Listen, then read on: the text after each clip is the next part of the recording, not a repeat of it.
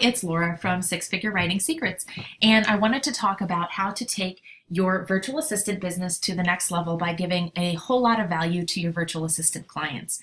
The more aware you are of how to take your business and their business to the next level, the easier it's going to be for you to succeed, even if you're a relatively new virtual assistant with not a lot of experience.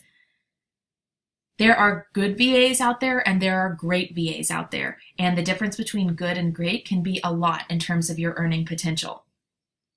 One of the first things you can do to be a standout rock star virtual assistant is go above and beyond what they ask for. So take it one step beyond what they requested from you by thinking about the long run for their business. For example, if they asked you to do some research about the best screen capture software to help them make videos, perhaps you'd go do the research, put together a spreadsheet, and then suggest some coupons that would help them with one of the programs that you have ultimately suggested. Or perhaps you have a particular software program that you think would be most suited to their needs after conducting this research. That's one way to go above and beyond.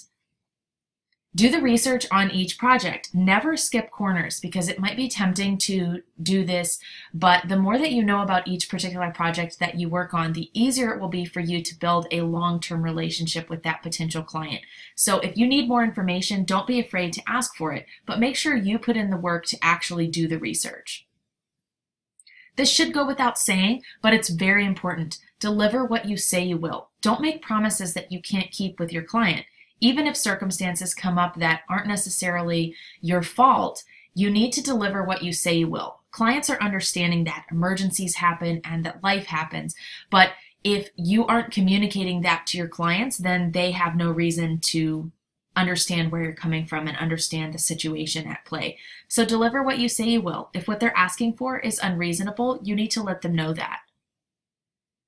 Next, complete project goals with their business in mind, not yours. So you might be tempted to complete the project as quickly as possible so that you can move on to the next thing for another client, or so that you can move on to the other task. But when you complete project goals with their business in mind as opposed to what your goal might be, it shows the client that you're serious about working with them over the long run.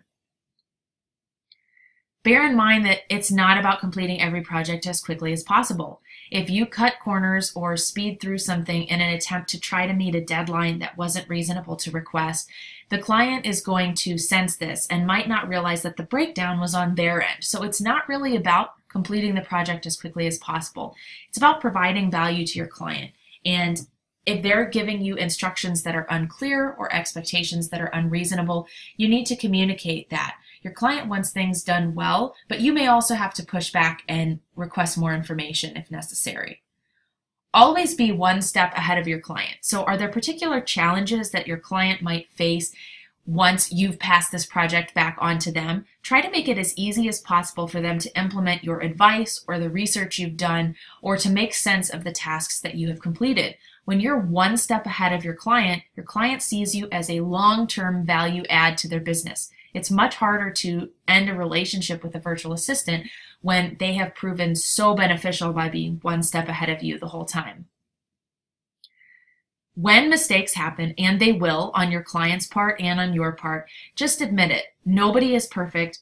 Miscommunication happens, poor directions happen, life happens, and being able to say that you've made a mistake but that you want to move on from it is really beneficial. So when you make a mistake, talk not just about how sorry you are and how you wish it wouldn't have happened, but suggest whether there are any steps or protocols you can impact that you can use in the future. So if you have a better way of doing things, or if the instructions weren't clear, or perhaps you need a project management software to keep track of things because now they're assigning you so many tasks, admit when you've made a mistake, but suggest a solution. And this goes hand in hand with being one step ahead of your client. So acknowledging that there's a problem and then suggesting how to fix it can go a long way towards a beneficial relationship. Over the course of time, you may ultimately have to miss a deadline. If this occurs, just let your client know. Many clients are going to be flexible so long as it wasn't something urgent. But if you don't tell them that there's been a problem, they just think that you've dropped the ball. So communicate if you're going to miss a deadline. If you do it repeatedly, that's going to be an indication to your client that perhaps you can't handle the workload or it's not the right fit for you. But This happening every once in a while is perfectly normal. Just let your client know about it. It's much better from a client perspective to receive a notification that someone is a little bit behind as opposed to not hearing from them at all and the virtual assistant has disappeared and I don't know why the project is not finished. There will be mistakes that you will make, so own up to what you can do better. And this is a two-way street. Sometimes your clients can do things better. They might not be as receptive to change, but if you are willing to go that first step and show that you're willing to do a better job in the future and here are the solutions that you suggest in order to make that happen, your client is much more likely to be open-minded about working with you continuously. So own up to where you could do better. If a ball was dropped and it was your fault, own up to it, come up with a solution, and then try to come up with structures and processes in the future so that it doesn't happen again. The majority of communication breakdowns between virtual assistants and their clients have to do with instructions. Time and time again, I see instructions that were poorly given, that don't make sense to the virtual assistant, and they're afraid to ask for more details, so they go and complete a project, and it's not completed as well as it could have been done. Don't be afraid to ask for help. If the client has given you poor instructions, or if you need an additional piece of software or more research time to complete something, go back to the client and explain this to them. It is much easier to ask for help than to turn in a project after the deadline when it's not what the client was looking for. If a client gives you a project that, it could be the instructions that are a problem, but the project just seems impossible or difficult, or they're not giving you everything you need to make it happen, tell the client that up front. Don't wait too long to let the client know that there's going to be a significant problem with you completing this particular project. Letting them know sooner rather than later gives your client the opportunity to come up with workarounds. Don't be hesitant about sharing these concerns with your client. They may not be familiar with working with a virtual assistant and may need a little bit of a push in the right direction to help the relationship be as successful as possible. Don't be worried about them thinking less of you for doing this. If they do, then it might not be the client for you anyways. But you have to be comfortable in a business relationship like this with sharing your concerns when something doesn't work.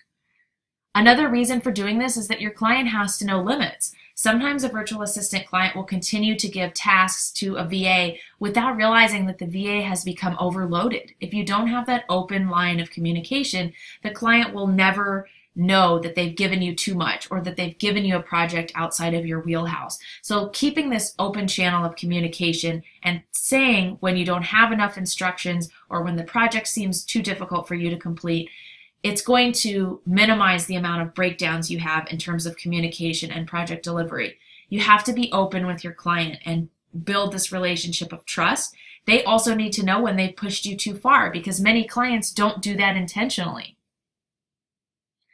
Success is all about consistency. So having this open ability to communicate with your clients, being aware of when you've made a mistake, suggesting future protocols for minimizing mistakes, and staying on top of doing what you say you will is critical for success as a new virtual assistant. I wish you all the best luck as a new VA.